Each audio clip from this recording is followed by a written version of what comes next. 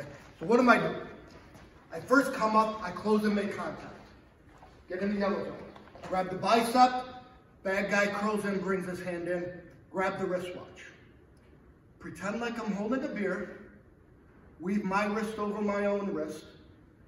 Of course, keep things core, head behind the shoulder, lift up, drive down. Okay, a little bit more detail. All right. So I'm closing the distances. I like to get more directly on the flank here. All right. I don't like to get here on the back side here, as I like to get directly on the side. I make contact with the bicep here, grabbing around the bicep, and I pretend like Dan's grabbing a wristwatch, and the palm of my hand here is going over that wristwatch. All right. My head is going to bury in the back of the shoulder in case he tries to move into me and he wants to strike. So I want to keep everything close to my core, bury my head here behind the shoulder. I punch my hand through here like I'm holding a beer. Now I want to place myself here right in the middle of the wrist bone, okay? And I want to go maybe about an inch out beyond my own wrist. I never spill my beer. Cops don't spill their beer, okay? So to keep the pressure is I pretend like I'm holding a beer. Now all I do is my outside elbow lifts up and then I weave it around my own wrist. All right, my head here still sitting back here, but to create pressure, I keep things close to my core. I lift up on this hand that's controlling this arm, and I drive down at the same time. So you'll see Dan, as we're walking, start to come up on his toes. Okay? So what are we going to learn here with the common mistakes here?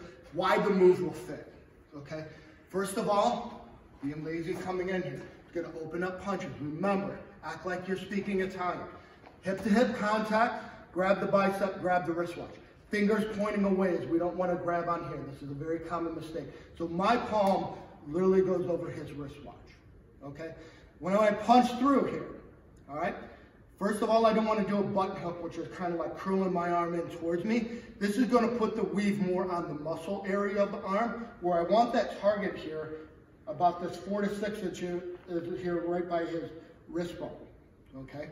Now, the biggest mistake that officers will make when learning this move here, all right, is spilling the beer. When I spill the beer, I take out that bone edge pressure there on this radial nerve here that's going through the arm. So as long as I keep that there, I lift up and I drive down, all right?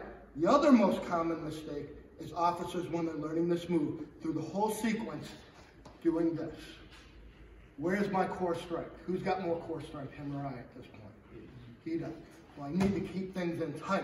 And this helps me also manage the distance to control against punches, okay? So what does this look here without a training partner?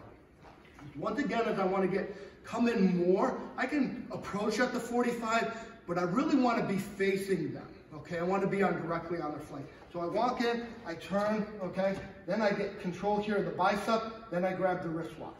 My head here buries behind the shoulder so I can monitor him if he starts trying to turn in for me for punching. I punch my hand through like I'm holding a beer.